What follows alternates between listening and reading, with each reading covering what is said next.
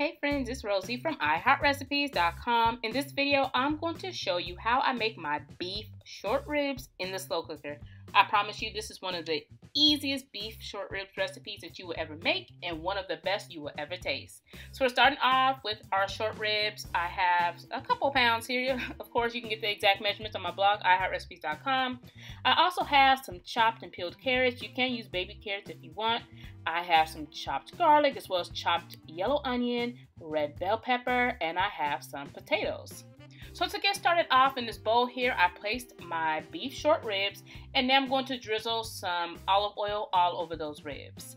Now we're going to season the ribs. Now I'm going to use salt-free seasoning because I love the taste of it, but if you prefer, you can use seasoning salt. So once we're done sprinkling in the seasoning, we're going to toss the ribs. We just want to make sure it's nicely seasoned and nicely coated with the seasoning and the oil. And once it is, we are going to walk over to the stove top. Now, look at those ribs.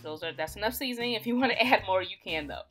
So here I am at my stove top. I have my heat on medium. I did not add any oil into my pan here.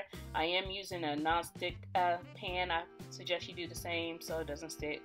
And now we're just going to brown these short ribs. And you want to make sure you sear each side, all surfaces, just like so.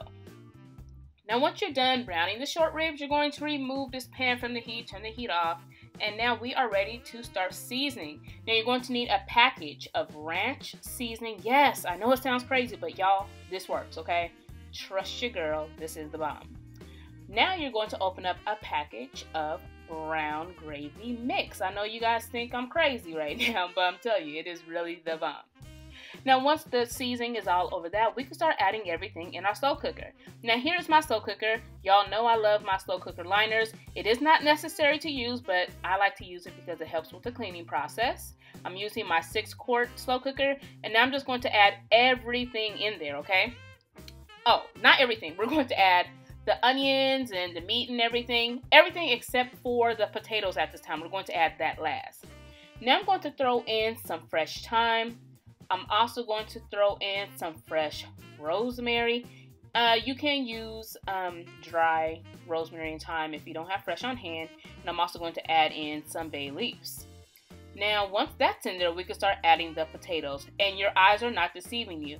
I am not going to add any broth or water in this pot, okay? So no, don't add any of that. So now everything's in there. We're going to cover this with the lid, and we are going to cook this on high for 6 hours. After 6 hours, we are going to peek in, and then we're going to stir everything. Remember, the potatoes are on top. We can just kind of fold those ingredients and make sure the potatoes are with everything else. And then we are going to add parsley flakes. Now, parsley is completely optional, so if you don't want to add it, you don't have to. Place the lid back on top, let it cook for the last hour, and you know what? This is the finished look. So good, so tender, and so easy to make. I want to thank you all for watching. I truly appreciate it. Head over to my blog, iHeartRecipes.com, for the exact measurements, and make sure you're following me on Facebook. See you soon.